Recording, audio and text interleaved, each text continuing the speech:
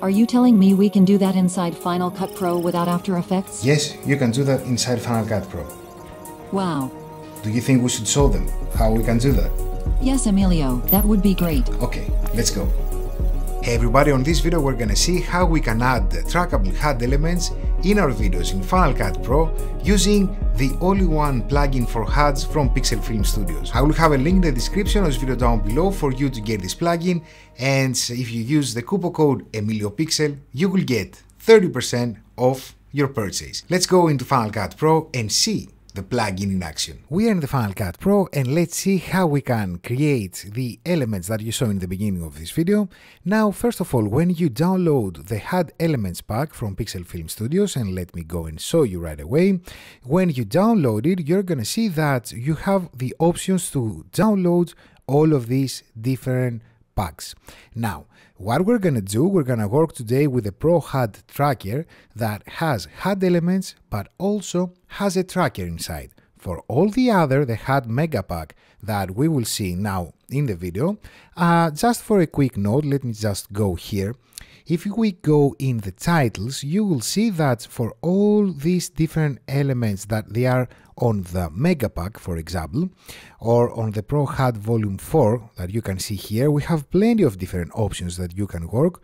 You should have also the FCPX Auto Tracker, so you can drop them and then track your object into the subject that you want to track. So keep in mind that the Pro HUD tracker that we will work today, it has automated tracker inside the effect. For all the other elements that you will see on the pack, you will need the auto tracker. Now that we cleared this, let's go and go, for example, here. I'm going into titles. We can also see them on the effects, or depends on the pack that you will have installed. So we drag this, we place it on top of the video, and you will see here on the inspector panel on the right that we have the track editor, first of all, which is something that we need to do. You see, I can click here HUD on and off, and then I can go to the track editor, and when I click that, we see the auto tracker. Now on the auto tracker, I can zoom out a little bit so I can see the whole image that I want to track, and we need to make sure that we are in the beginning of the clip. Okay, so we make sure that this red line is on the beginning. We will select the portion that we want to track. Let's say here we have the eye, and we will make sure that on the right the track quality is 100%. And after we finish with that, we click here to track forward. If we see that we lost the track, we can readjust here, and we can select with Shift the keyframes that we want to delete, and we will right click and click on remove keyframe. And then again, we can continue from here and select again track forward to continue. And as soon as we finish, we click on export data. Since we have finished with the track, we will enable the HUD, and then we will go here and we can change the scale of it.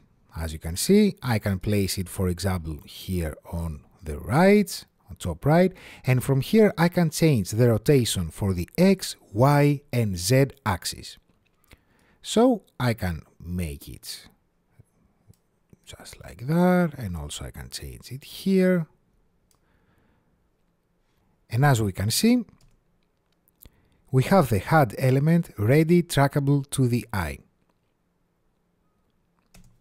Now you will see that we can change camera controls, and also we can change the HUD controls. For example, we can change the main color, let's say from this mustard, the yellow, to a red one. We can change the effects control, how much prism we want to have, the prism angle, how much we want the prism mix, or how we want the scanline static to be, the brightness, and of course the glow. So different settings that we can play to achieve the result that we want on the HUD. And let's go now and see. Let's see, it's finished now.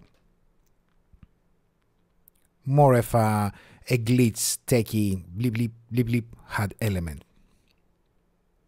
Now, Let's go and see if we don't have in the element the tracker. As I said in the beginning, here on the Pro HUD Volume 4, for example, let's say that we want to add this, but if we add this on top, let's change the scale as well.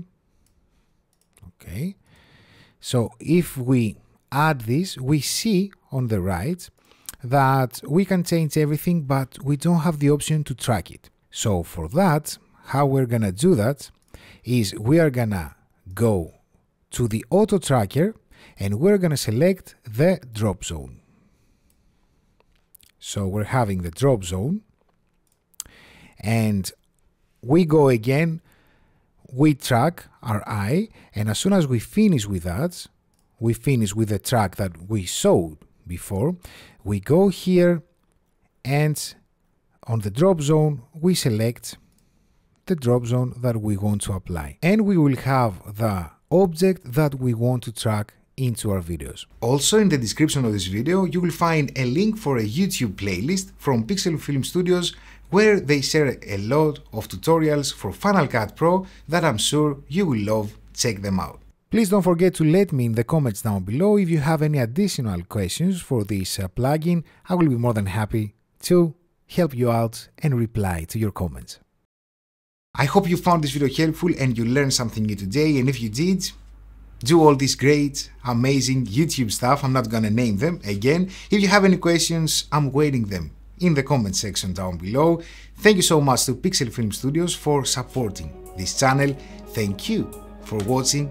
I'm Emilio, and I will see you in the next video. Are you telling me we can do that inside Final Cut Pro without After Effects? Yes, you can do that inside Final Cut Pro. Wow. Do you think we should show them how we can do that? Yes, Emilio, that would be great. Okay,